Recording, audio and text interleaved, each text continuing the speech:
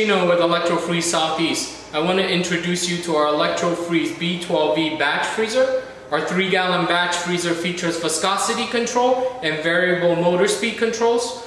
Our viscosity control allows you to never overfreeze your product. Once your product reaches the right thickness, the batch freezer will automatically shut off. Our variable motor speed control lets you adjust the RPMs of the motor so you can make gelato, Italian ice, hard ice cream, and frozen custard. Our batch freezer also features a built-in timer, a rinsing nose, an adjustable shelf, and safety features that make it employee-friendly. Hey folks, thanks for joining us today. I want to thank Ruben Molina at Pregel and Kwang at Florida Boba Company for supplying us the flavorings today. Pregel is one of the largest gelato and ice cream flavoring companies in the world. Florida Boba Company is the oldest supplier of Asian-inspired tea products in Florida. Today we are going to make a red guava Italian ice using T-zone fruit syrups.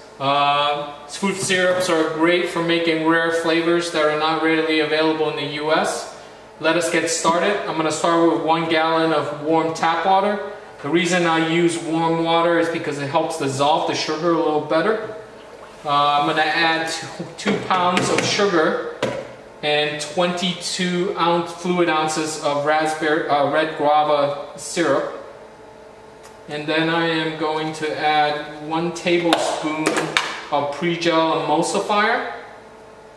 So emulsifier is all natural. The Valentina is all natural. It helps bind ice crystals together, so it makes a much more creamier ice. So, and then all we need to do now is blend.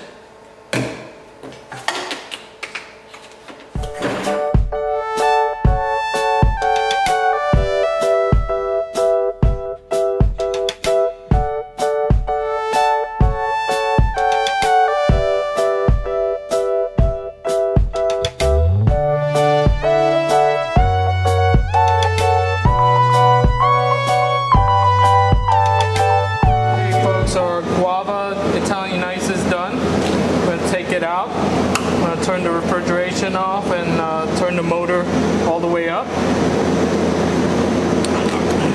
You can see how smooth it is. That has a lot to do with the Pregel emulsifier that we put in. It makes a very silky ice. It looks almost like the product's made of cream, but it's not. There's absolutely all it is sugar, water, and syrup.